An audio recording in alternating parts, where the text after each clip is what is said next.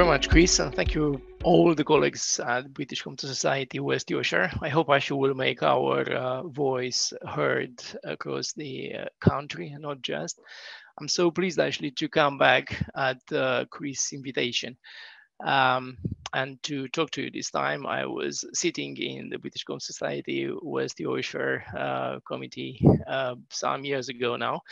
And I'm pleased actually to discuss about responsible artificial intelligence for a number of reasons. And one of the most important ones is that I am myself a voice of the work we're doing in Bradford in the artificial intelligence research group. And I'm benefiting into this presentation from the work of some colleagues that I mentioned here, Dr. Paul Trundle, Dr. Amr Abdulatif, John Marco, a PhD student of ours working exactly on responsible AI, and a few other actually students and colleagues who I haven't mentioned here because of the space, but I'm very happy to refer to their work and their advancements.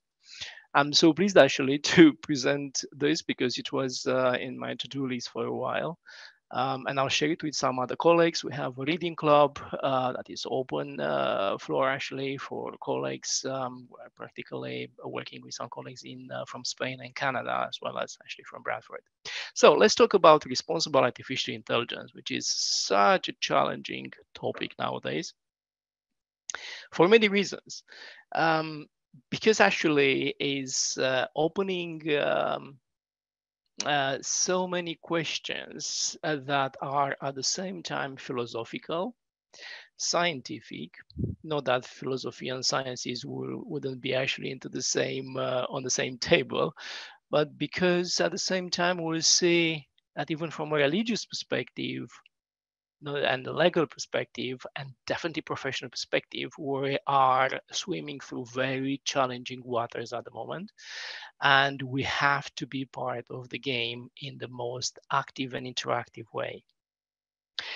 So in this talk, I'll try to discuss and to make practical the presence of responsible artificial intelligence as just one step within such a large ocean of topics that are nowadays fashionable. And I'm talking about big data, I'm talking about computer science, I'm talking about generally intelligence, I'm talking about machine learning, algorithms, high performance computing, and so many other things, including cybersecurity, privacy, and so on, that nowadays actually are part of our lives and will be even more. So the outline today will look into the context that is why we're talking responsible AI nowadays is because on one side, the journey on artificial intelligence started, believe it or not, again, thanks to a number of scientific minds like Alan Turing and like Ada Lovelace and like many other actually people who were born in England and not just, but at the same time, because we like to look into what are the current challenges that our own work are coming with, challenges that will be part of our near future and our jobs. So we'll talk about expectations, challenges, and dilemmas as well because of responsible AI. So let me challenge you, everybody, and let's try to set up the grounds. So these are keywords, they are concepts, and as an academic and as a person with both backgrounds in computer science from a software development perspective as well as from a automation robotics perspective, and with the hat of the PhD in artificial intelligence, I need to tell you what data, information, and knowledge concepts are to help us to define intelligence and to say why we're talking about models through machine intelligence and machine learning. So data, and I'm benefiting here from the words that were published, not anymore to some extent, in the Foldoc dictionary, set up probably 20 years ago in Imperial College in London. I need to discuss what data is and what information would be for us. So technically, we'll start with information because we're talking, and we'll talk about intelligence from a human perspective. We're talking about human intelligence here, and automatically we define what machine intelligence is, artificial intelligence. So information for us would be those things, and we mean people, objects, events that are coming in a form or another suitable for human sensing and interpretation to provide us meanings. So technically is the way we capture our communication with the environment through our senses. And automatically data will be the information that we're able to sense, that information being digitally stored, transmitted or processed at least, so practically making use of the machines.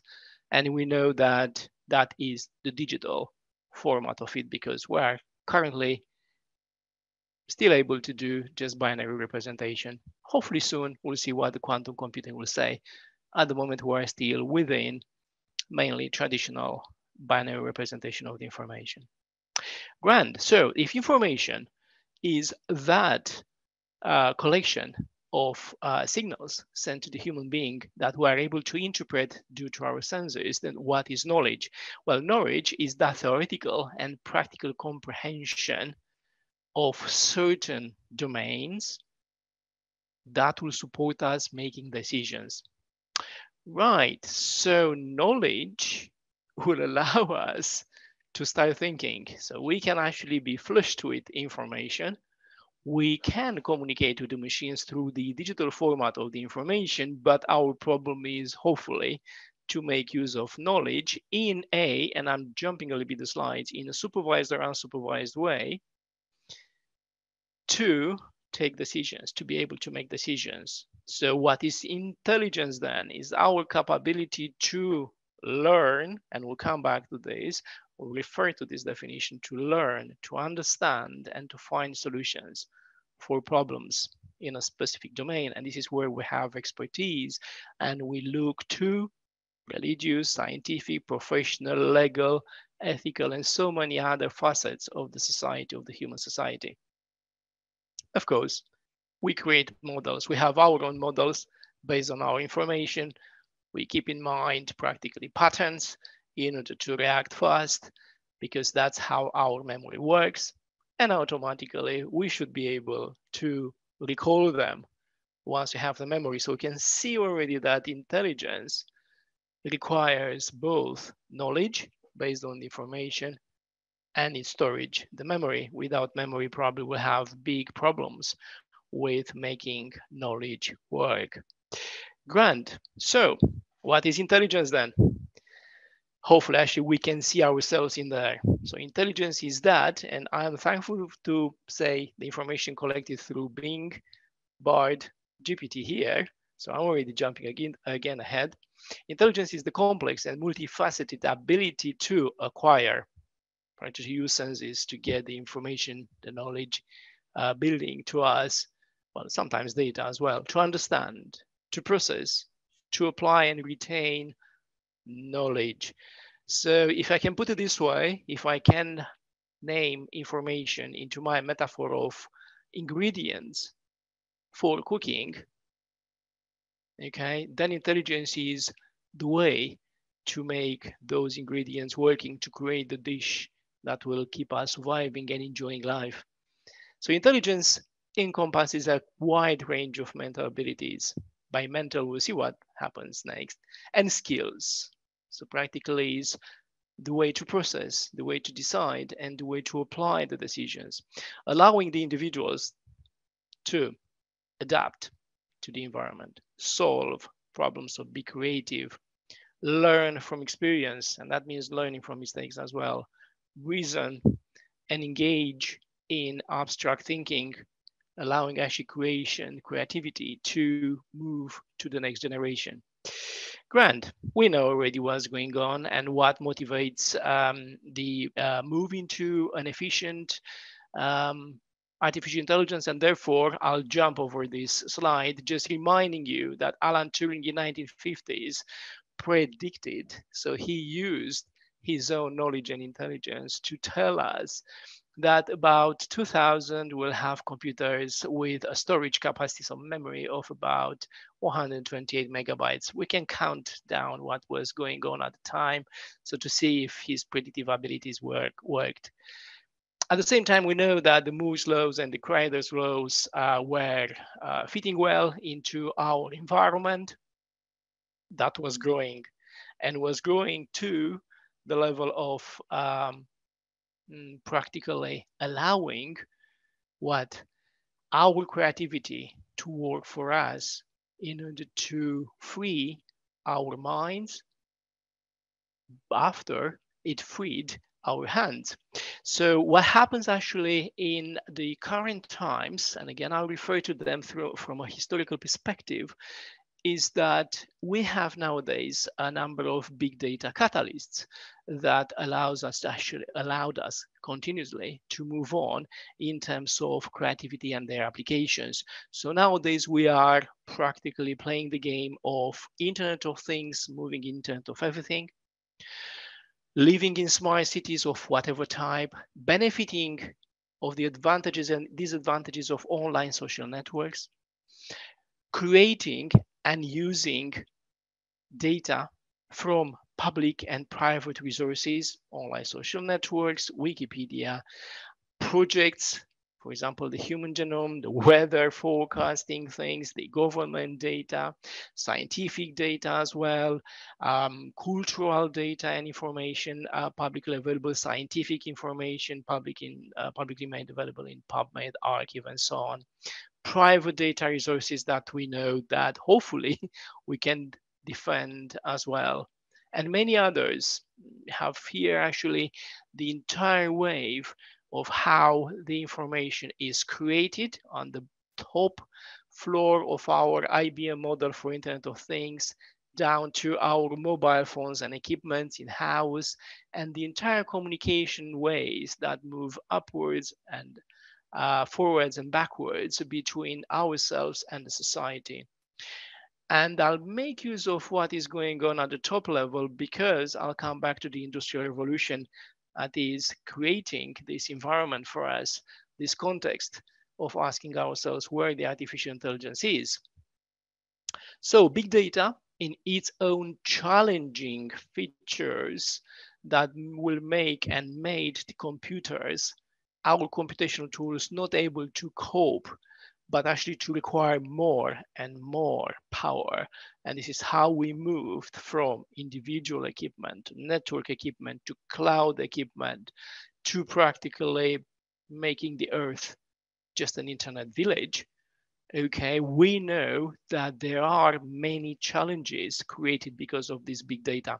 While the first ones were, of course, because it's big data was volume, and then the velocity of the creation of the data, we know that data comes in its hypermedia format. So the variety of the data makes this challenging actually in complexity of calculations even more important for us.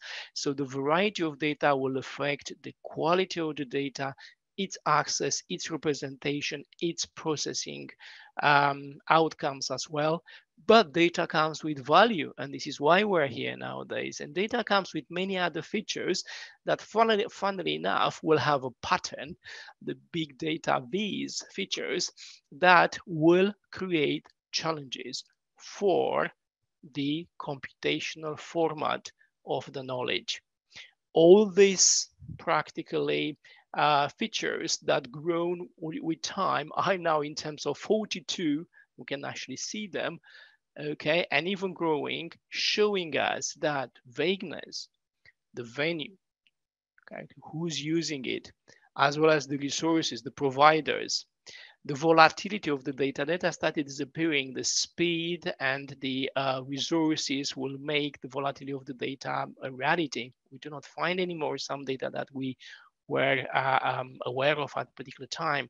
The virality of the data that will create these waves of news, fake news, and so on, and its viability, the veracity of the data, and its vocabulary sides will create challenges for a new trend and a new power of the computers, that is artificial intelligence, that we need to process the volume and the quality of the information at our hands.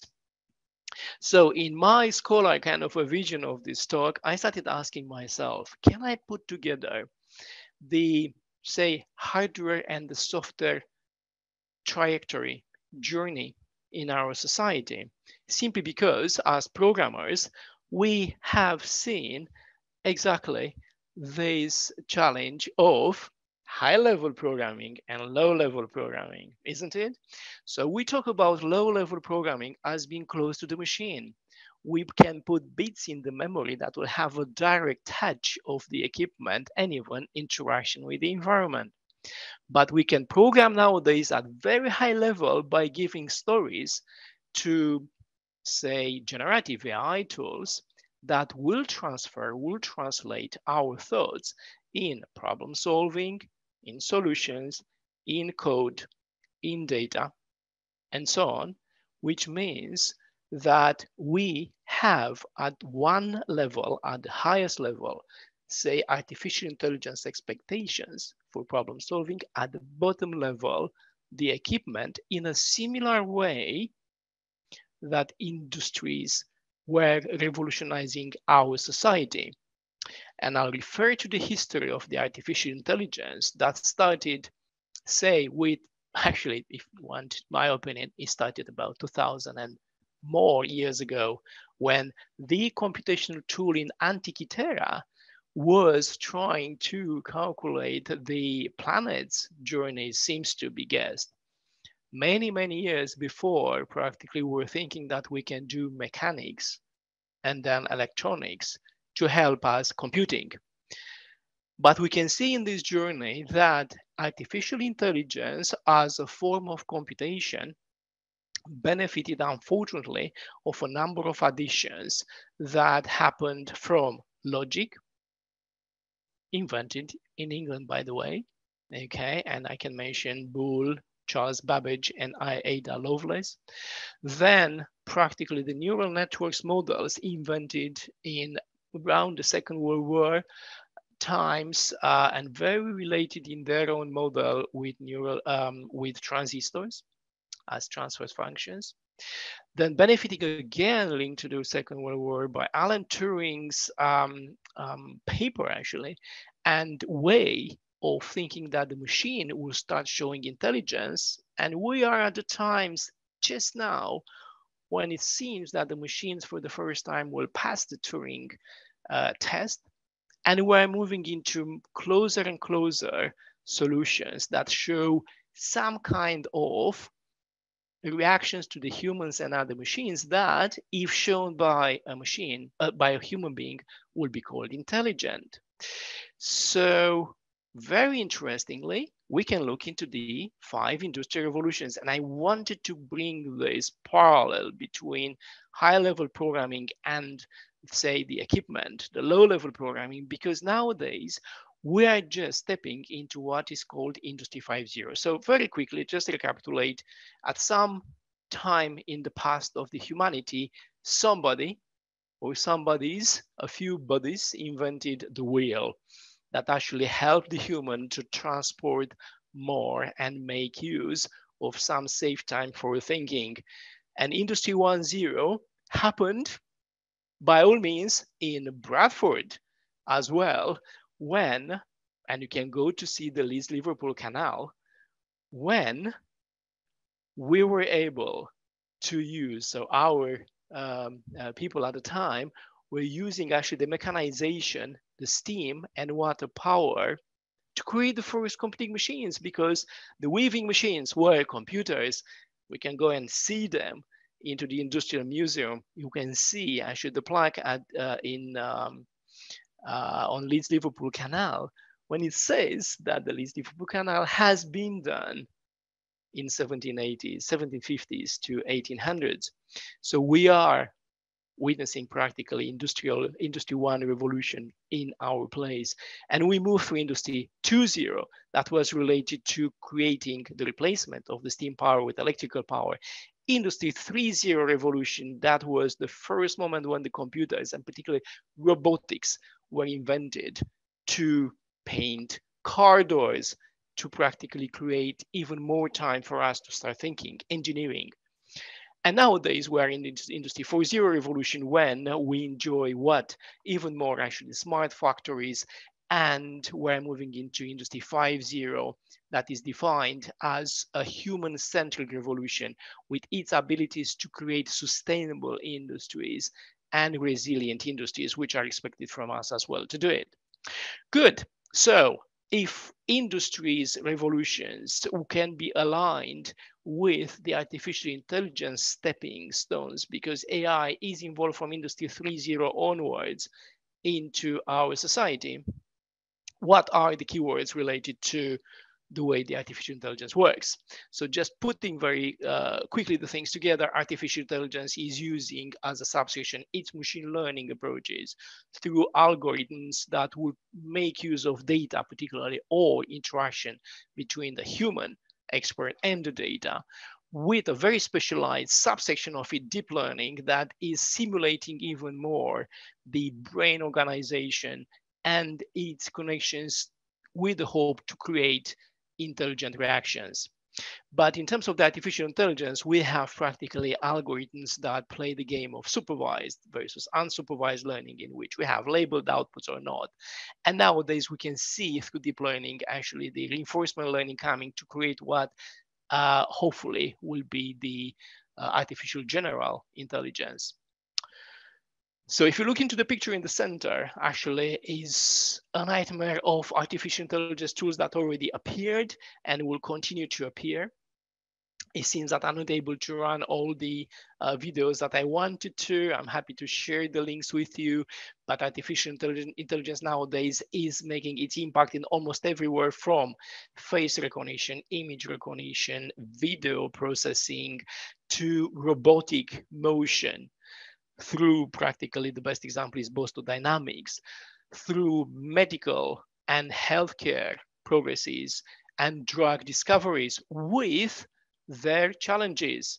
And I'll just refer to the artificial intelligence used in drug discovery, just thinking about the machine models that will create simply an outcome yes, no for toxicity of chemical compounds that will be the new drugs. Just imagine if the machine is wrong when saying that a particular drug that has been just invented, for example, an antibiotic that we learned in the news that it already happened, will create a drug that the machine learning model will say that is not toxic, but it is. That will create practically diseases, illnesses, if not killing people, which is not something that will be welcome from a responsible perspective. On the other side, if the drug is non-toxical but is guessed as being toxical, then what it happens is the company inventing it may lose millions and millions in their investments.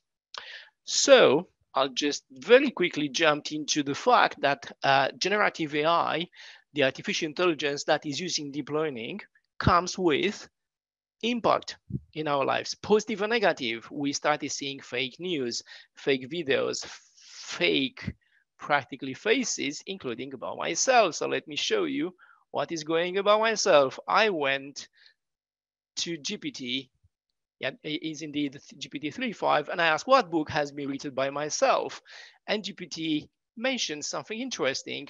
At a book published in 2019. Yes, I have a book published in 2019. Actually, was written by me, among others. Great, that's correct. And the book is called "Machine Learning and Artificial Intelligence Are Wrong." So it seems that another book of another author has been put on my name because I claimed that I was doing machine learning, which is correct. So what I'm saying here is the fact that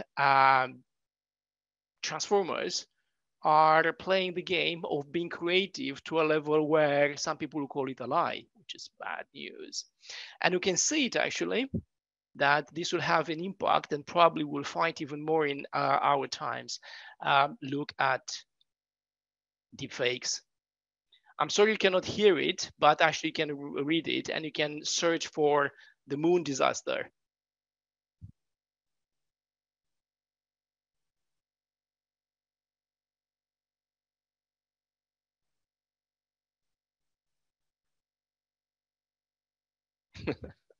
Oh God.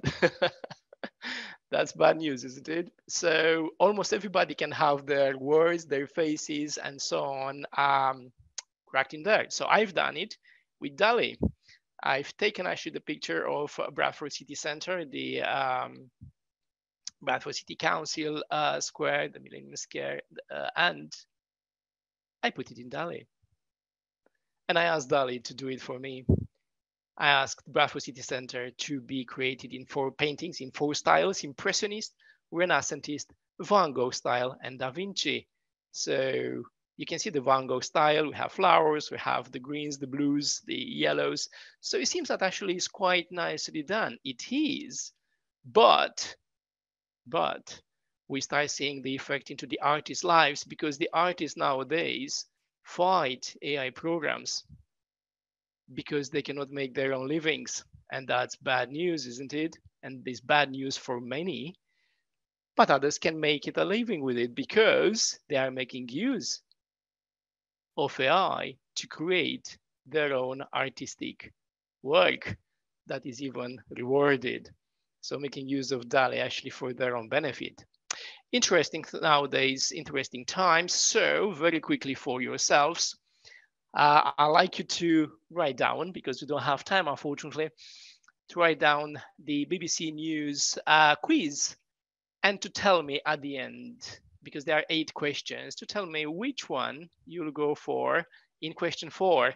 What will make you deciding what will be the, I'll practically play with it.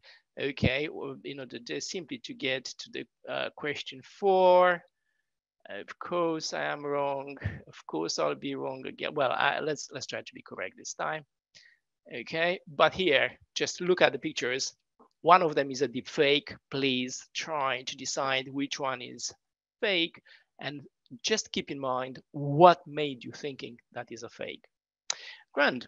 So I'll just go very quickly, practically, to tell you that the community nowadays, the AI community, is making itself the presence saying that there is a risk with the artificial intelligence, and this list is ongoing. I'm sure actually you heard about Geoffrey Hinton from Google actually coming now to say that he doesn't like the fact that he was the one of the inventors of deep learning, and many other people actually, including Bill Gates and so on, at one side. But we have at the other end Andrew Ng saying the opposite.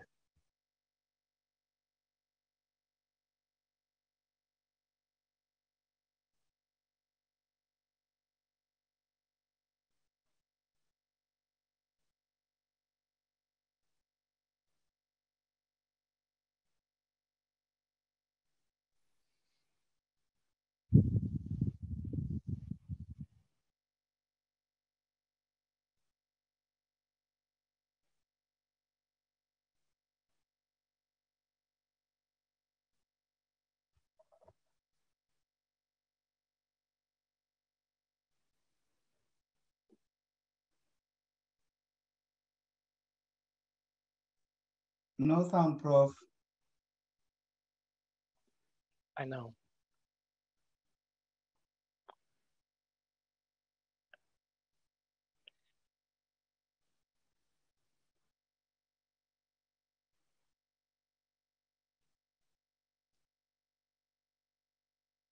I can read it for you. Since I work in AI, I feel an ethical responsibility to keep an open mind and understand the risks. And I would like your help.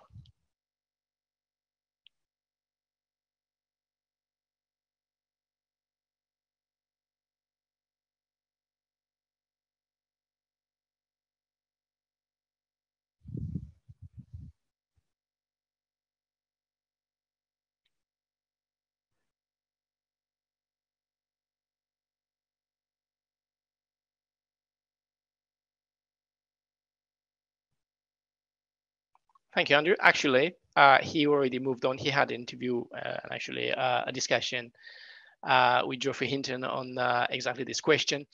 And there are many practically ways to think about what is going on with AI, if is a challenge and a danger to the human society or not. So there are practically avenues, continuous discussions about experts talking about safe systems, and if the jobs are at risk, how actually the models will be aligned with the laws, including the UK, EU, China, the United States laws about AI. We know that there are jobs like AI officers will appear soon, if not already. There are challenges in terms of the solutions between the different companies being well known now of doing artificial intelligence research from XI that is practically moving into a more philosophical approach of artificial intelligence, and OpenAI that is very practical and requesting acknowledgement of innovation as they are. And what I'm telling you is just the role of the artificial intelligence that is helping us, remember, creating intelligence from knowledge, to look backwards, to do diagnostics and descriptive analytics, and to look forward to do predictive analytics and prescriptive analytics. So practically to have an impact in our own life. Let's move now into the responsibility part. So apologies for this. It should have taken even longer, actually. So let's talk about the responsibility. I am picking up the keywords that I've taken from GPT and a few other sources related to responsibility. So responsibility for humans is that duty or obligation of the individual or the group in the society to demonstrate ethical and moral behavior through accountability, reliability, ethical decision making, ability to learn from mistakes, interesting for our talk, and having a significant role to build trust and respect. So the question is, are we doing this? Because practically in responsible AI, we're dealing with big data. The ingredients for cooking artificial intelligence, for creating intelligence, is data. The data is publicly or privately available, remember, with many V's, many challenges, including volatility, vagueness, its volume, and its value. And many problems are should be created by the fact that the data is imbalanced. And we know already statistical approaches for how the data should be managed when it's undersampling or oversampling. But each time we're doing what? Starting creating synthetic lies, because actually adversarial learning or SMOT kind of approaches will do what? Will create data or will cut off data. So practically we'll move from the reality into a computational environment, ecosystem. So there are risks when our models that hopefully will show reactions that, if shown from people, will be called as intelligent, will relate to some data that comes with so many defects and so many challenges themselves. Okay, and how we can do this, remember, when still is fashionable, just look onto the bottom item here, practically when many people are still claiming to do data driven, data centric. Oh God, we depend on our food. Data enabled, so we cannot do by just being enabled by data. Data enhanced AI models. We need to take responsibility back. We need to put data back into our own kind of a trust and confidence standards, and automatically to move from governing through numbers into back decision support with some human in the loop. So what are the risks? The risks are practically that human expert knowledge is kind of a moving to machine learning models. And we know when we invented the wheel, we started making muscles in the gym because we didn't do the muscles in the working field. So it seems to be a challenge to our thinking and intelligence when the artificial intelligence is almost invited to be strong AI, so try to be general as possible, when we invented the models to be weak AI, so try to be focused, to be narrow, to be practically personalized to the data at hand. So we have actually problems that the general artificial intelligence is claimed to be, But for us, it's creating responsibility issues that were seen even since 1950s by Isaac Asimov with its robot laws that I'll invite you actually to read them because they are claiming responsibility features like accountability, reliability, ethics, and learning from mistakes. So I need your input, please. Although will take some time. Please type in your browser menti.com and use the following code 32953022. You have the same words listed on your screen and pick up 5 that you consider that will define responsible AI. So are strongly related to responsibility of the artificial intelligence. Remember, I was trying in my talk to talk about intelligence, to not make a big difference, to be ethically, practically accepting the robots in our society and ecosystem. And of course, everybody else, all humans alike. And I was asking myself, let's try to apply the same norm to the artificial intelligence. If we want to the artificial intelligence to be responsible, we need to apply our own laws. So see which ones from accountability, awareness, balance, conscience, consideration, explainability, effectiveness, efficiency, empathy, ethics, fairness, reliability, responsibility, robustness, safety, sustainability, transparency, trustworthiness, vision, unbiased could be there. Unfortunately, I've put a short list of 20 simply to take your time for that. They are listed into there and we can have a quick look if voting is ongoing. Already 3 votes. Beautiful. Well done. Keep voting. We need to learn from ourselves. We do crowd intelligence, which is limited statistical design. It's coming. Well done. Keep going. Keep going. I'll come back because I have so much still to tell you. So responsible AI, from my very limited perspective at the time, involves, keep voting, explainable AI, what is called XI, trustworthy AI, ethical AI, and then my guess is that were invented with Paul Trundle many years ago, efficient AI and effective AI. Efficient is mostly related to high performance computing, to sustainable, low consumption of energy and so on. The effective AI, you will see it, is mostly related to things that will make the life better. So let's read very quickly some of these responsible AI issues that are still to be researched. It's an open-ended territory where doing research. Come back to us.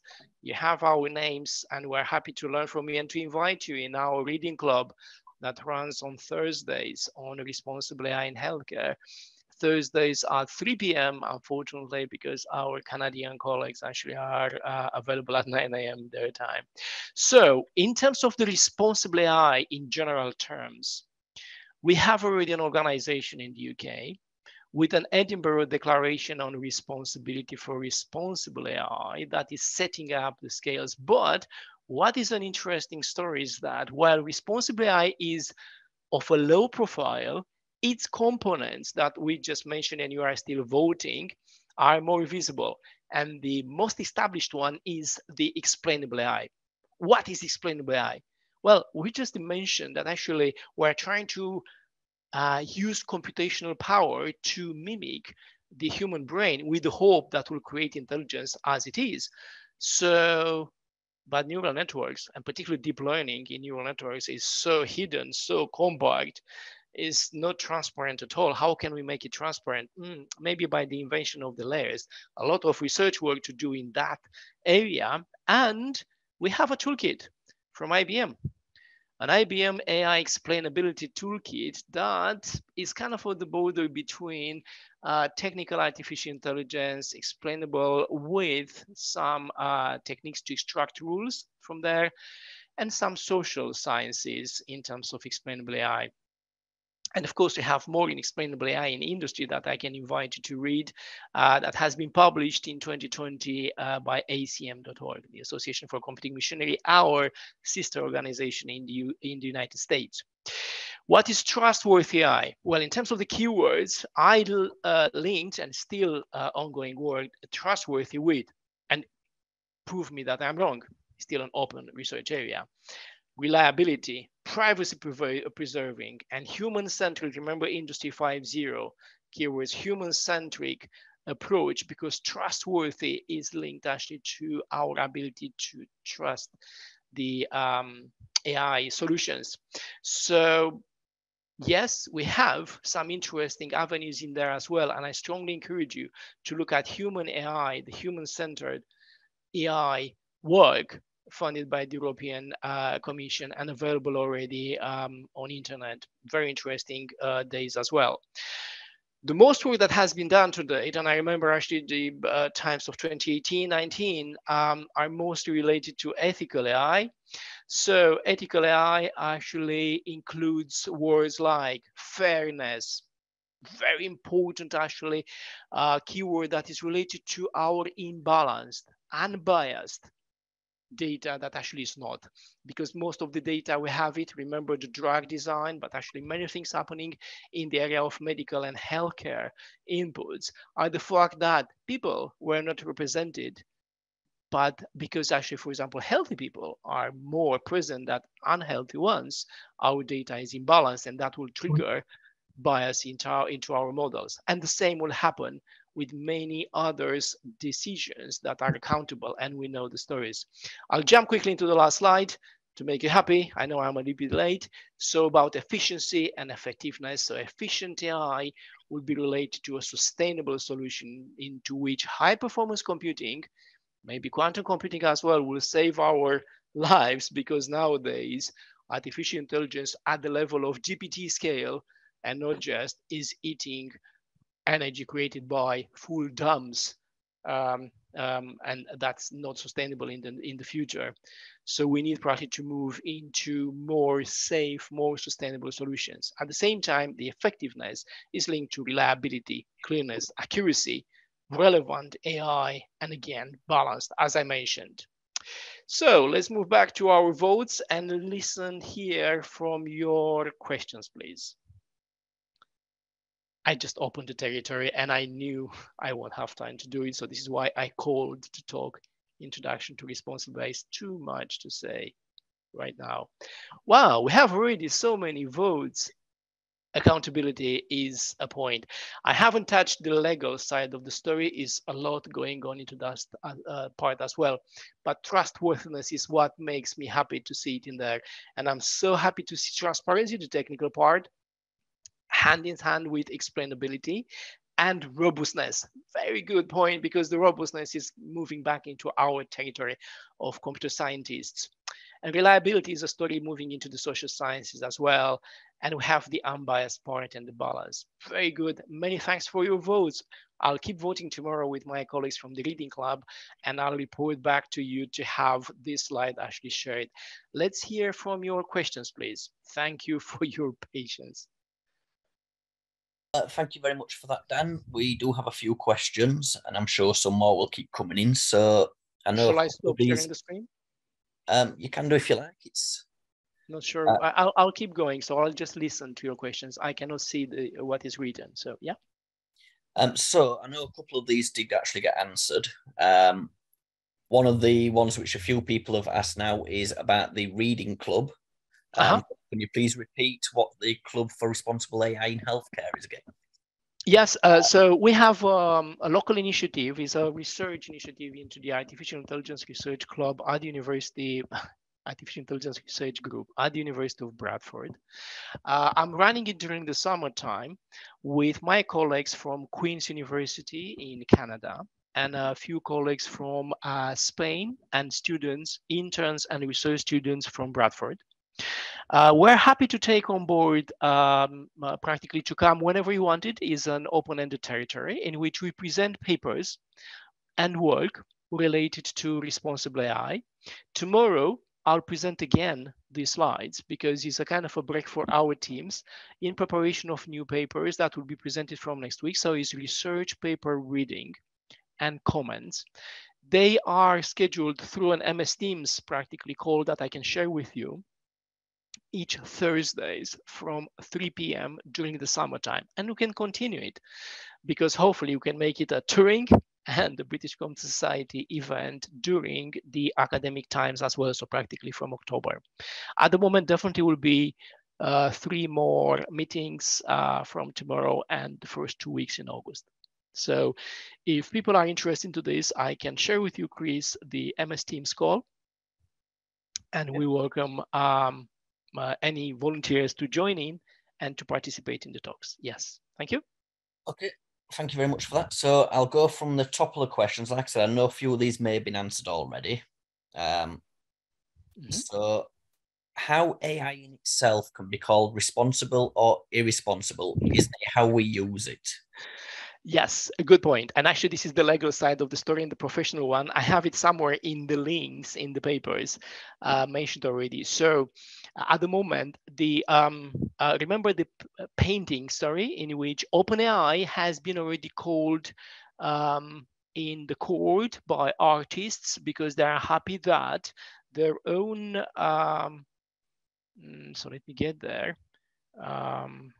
Okay, so their work has been shared in, okay, here. So through OpenAI is this part. Okay, look in this paper, for example. So the artists were fighting practically OpenAI because their work has been, I'm sorry for the adverts and so on, have been copied and left for free. Okay, and this is not something they enjoyed, but at the same time others are making use of it. So what happens is the AI in itself at the end of the day is either a model that is owned and governed by a company, and we know nowadays that we have access to the APIs, for example, of GPT, and in some with business or with private money or with freeware kind of a things. We have access to different libraries in which we can create our own software and interfaces making use of a particular model on the AI. Okay, we have actually, for example, Python libraries that are creating paintings from our photos, simply applying a painter style, including some painting styles that are available for free on the net, where the artists are sharing their own work and now is stolen as public, or stolen, borrowed, learned from by the web scrapers and made use in the training of some AI tools. So where is the responsibility or irresponsibility actually of the AI tool? No, because the artificial intelligence yet has no personality and no identity in itself, but it belongs to a company, an individual, or is freely available. So to some extent, we are not going yet into the responsibility of the AI in itself, though I presume very soon this will happen. There are trends actually to register, I think, marriages with an artificial intelligence entity or to make use of some presences. And we know that the humans are very interested in personalizing our abilities to personalize the inputs. And that actually has a mental, psychological, as well as medical effect as well. So at the moment, I don't have an answer for this question, but watch the space. More will come from our legal teams. I'm aware about work that has been funded by the British government as well as by the European Commission in the area of the responsibility, legal responsibility of AI solutions. For example, for autonomous cars. Yes. So not yet an answer there. If I can please take this question further. In fact, I had asked this question. I'm Dr. Basit Shahzad, currently a visiting scientist at University of Cambridge, and I'm working on the large language models. In a recent discussion, I happened to see like we had a question like this, that if the accountability can be fixed on GPT for producing some text or not, and the answer was no, because for the very obvious reason, because the GPT or LLM is being used by someone, and GPT and LLM themselves are not responsible for what has been generated. So if I generate a text from GPT and submit as a paper in my name, so the responsibility of doing that, saying lies in me, not on GPT. Likewise, if we take this scenario to this discussion, this shows that the AI in itself cannot be responsible or irresponsible unless there is an element of accountability. And since it is always triggered by the humans, not by itself, therefore the accountability thing perhaps will not fix on AI as well. So since there cannot be any accountability, how it can be like responsible or irresponsible for that matter? Yes, so I was trying actually to find the link, the most relevant link. So very short, accountability has at least two sides, two facets. One is the legal facet, the other one is the moral facet. Okay. If I use, for example, my own sleep model or sleep-based model to watch myself about my practically daily journey into the, say, summer times, and I learned that I need to sleep, or I can sleep 4 hours a day because I still resist and my heart beats. I can push myself on the edge, and I am morally responsible and accountable to myself. In the moment I apply the same logic to, for example, my children or a relative or a friend, I become accountable. Depending actually if there is evidence on that from a legal perspective and moral perspective as well. And I mentioned a model. Okay, the model can be even an equation, not necessarily an AI a model. But in the moment you are going into the LLM, the secret is the following. And I mention it because of my story about big data. I wanted to mention that the current generative AI models are accessed either through the human interface, chat bots, audio, video, and so on, or through other equipment. Okay, they are based on training. So there is a learning perspective in there in which information is picked up by that particular model. You can call it GPT, you can call it Bard, you can call it Bloom, you can call it Alexa, okay? And I showed it actually in my case with GPT, is learning. Originally, before that question on myself and my books, GPT said doesn't know Daniel Nagu. I felt a little bit sad. GPT doesn't know me, and it knows so many others. And then keeping asking questions about myself, GPT practically adapted to my existence and started actually making even up things about myself. So is that accountable? Because that book exists actually and is a very well-known title actually. So the accountability, I think, it starts to be shared exactly like, and I'll make a parallel that has no legal say roots, but is my example into the classroom, cooking. So let's imagine the model is a dish. I am a restaurant owner and I am at the same time the cook. Okay, I have somebody in my team or myself buying ingredients, and I'm going to cook some dishes that I sell or I can give them for free to other people in the evening. Okay, let's talk about fish dishes. In the summer times at 40 degrees is not recommended to be bought and sold because it may carry some bacteria because of the different processing issues. Okay, so my data could be perfect, but some of it may be imperfect, either missing or poisonous, toxical in a way or another. I'm still doing my dish. I'm cooking according to a recipe that has been acknowledged publicly or privately by a patent, by a research paper, and so on. I'm paying for my environment, my restaurant, and I'm cooking the dishes. And then let's say I'll sell 5 and I'll give away 2 for free. One of the persons in there may have, for example, an allergy to antibiotics. One of my ingredients has been affected by some bacteria, say penicillin related, and that person lands in the hospital because of the dish they ate from me. I do not even know if they bought it or they got it for free from me. Who is accountable?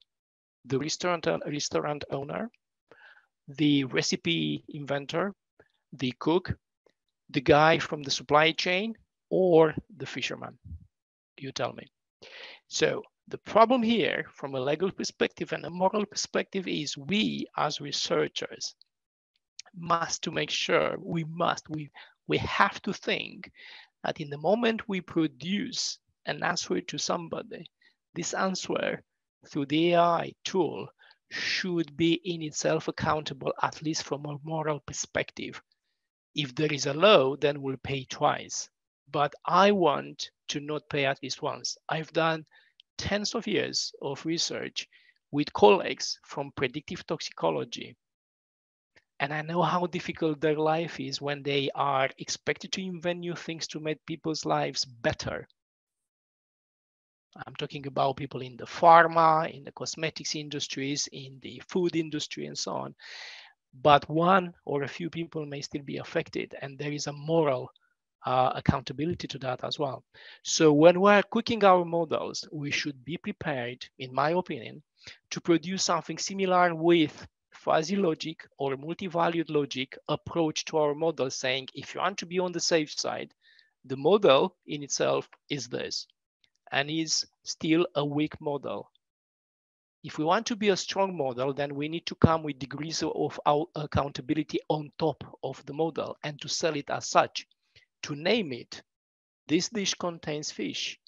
While actually we've done everything that the fish was fresh, things may still happen. If you know that you have at least a guest kind of, I don't know, danger effect of the fish into your safety or health, don't do it.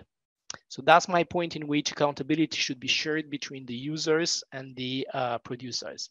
I'm not very sure if I answered, but this is say a researcher perspective, not a producer perspective. I'm not a good businessman and never will be, but I'm so happy to participate in the, say, society safe journey towards making artificial intelligence nothing else but a partner into our industry 5.0 revolution and beyond. Hopefully we'll live to that time. So again, no full answer, but hopefully lots of thoughts. Thank you for that. Have you got time for some more questions or? Yes, a few minutes. Okay, so I think a few of the questions have actually been answered in that anyway. I'll answer it on the writing. We can pass the answers if you keep me the list, please. Yeah, I'll send you the list as well. How can AI developers and researchers ensure that their data sets are diverse, representative, and unbiased, considering the potential impact of biased data in AI systems? Oh, that's a beautiful area in which John Marco will jump, because bias is directly related to fairness. And bias is an issue for human beings as well, isn't it? The human intelligence is still learning about bias. We, again, have to define the universe of discourse in which we should define all variables and to look at them from a statistical perspective and a social scientific perspective. So the bias comes in many aspects and in many features, and we shall actually name what is the outcome. I just mentioned somewhere about the governance. So what is the outcome of our work? Okay, because we do not create artificial general intelligence, but that narrow intelligence in which we shall make sure that actually the data is well designed to service our purposes. So what I mean about this is the following. Imagine, this is the picture we have, that we measure different symptoms from a human being going to the medical center, to the health center. Okay, so you're seeing the GP, and GP will make use of the thermometer, of the whatever, will measure the weight, will measure the heartbeats, the blood pressure, and a few other things. And what we want to find out if somebody has or not cancer. We do not have, or it's extremely expensive to have direct measurements of the cancer cells in somebody's body, right? So practically, we try to make use of a model that is using some signals that are or not fully, partly, or not correlated at all to the outcome. Okay, and now imagine, and one of the papers that has been presented just in the past weeks by our interns from student interns from Toulouse was about the diabetes data records in North America, or in Canada particularly, related actually to the representation of Native Americans into the diabetes area. Okay, and you can imagine actually that, for example, taking just Bradford, the same will apply in there. People with diabetes in the Bradford area are represented in a particular way. If you move into, say, Yorkshire, statistically, people are represented differently. And then you move in England, again, statistics will play some games with us. So we'll need to define the outcomes of our models based on the data footprint and the expectations. It should be carried in a digital passport of the model. And then we'll say that the model can be biased, and we'll acknowledge the bias because that model will be data driven. So if we want to be not data driven, then we should imagine a statistical experiment in which we'll collect the data that will be clearly related to the footprint of the population at hand. So what we miss in the machine learning era, in a deep learning era, in LLM era, is the fact that we do not live anymore into experimental data creation, but we make use of whatever it comes in our hands. It's exactly the same like cooking dishes on the way based on the ingredients we found in the market just because we returned from job. So the dish comes on the day, and therefore we take the responsibility and accountability of it, and the bias is one of them. So be prepared for the bias and ask yourself what relevance has the bias in that data. Okay, it must be part of the equation. At the moment, it's not. Okay, thank you for that. If you got time for one more, there's an interesting question here, and then I will send you the remaining questions. Yes, please. In an email, if that's okay. Okay, let's do it this way. Now this one's quite interesting because it's who decides what is ethical? If we want unbiased AI, how can we dictate what is ethical, as ethics are based on a group decision based upon their own learning cultures? Yes, correct. And that's another point as well. You can imagine that actually ethics, but there is a lot of work, and I'm just going to the area here.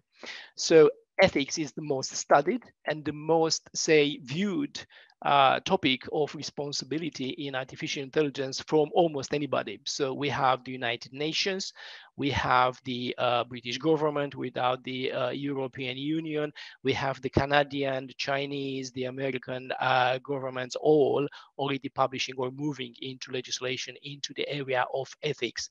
And interestingly, for example, the British government has both a portfolio of AI assurance. Well, the AI legislation will come, but at the same time, they are trying to make it pro-innovation. So the limitations to be flexible to allow still innovation, which in other countries may be limited to some extent. So who's doing that? I would strongly encourage you to read the recommendation on the ethics of artificial intelligence from the United Nations, from UNESCO. Okay, the document is available. I'll just try actually to come now to our Chris. I'll put it into. I'll share actually the links with everybody. Okay. Thank you. So that will be a way to start understanding what legislative bodies, including advisory boards like the UNESCO, will do for some other governments having less participation in or practically impact into ethical AI into their own countries will do, because that documentation is extremely interesting from the quite fresh at the same time and still ongoing. Okay, very interesting from the viewpoint of how ethics is assessed and take into consideration both from the data perspective, from the model perspective, and the user's perspective. So yes, ethical AI is the most research part and the most taken into consideration with evidences by legislatory and regulatory bodies. Thank you very much for that. Thank you. Would you be able to share the presentation Daniel? Yeah, I'll make a PDF of them. Mostly it's based on public resources, so I'm very the organization of it is my own thoughts. So that's my own part of my own knowledge and intelligence. So if it's something wrong, then I'll take the full accountability of it. Yes, I'll share them as a PDF, and you can then move it to the others. So there is no much thing that is accountable in there, I hope, but I'm happy to receive feedback. Okay. Okay. Well, thank you very much. I will get the remaining questions sent to you. Well, I'll send Please you. do. Apologies for taking so long. Yes, I'm sure actually. I stopped sharing. I'm sure that there were other good questions, and I'm sorry actually for taking so long. But yeah, I hope everybody enjoyed a little bit of talk, at least from the perspective of how much I enjoyed putting it together. Well, thank you very much for that. And again, to all of the participants, thank you very much for joining us. We will get the questions emailed out to all of the participants with the answers once Daniel's had a proper look at them, and also the slides so you have all of the links. And could you please also add the link to the talk, which quite a few people have shown an interest in as well? When I'm talking about the talk, you are talking about the reading club, or? Yes. Yes. So at the moment, I cannot make much use of my screen. So I'll share everything through yourself, and then you'll put it into next to the talk or something similar.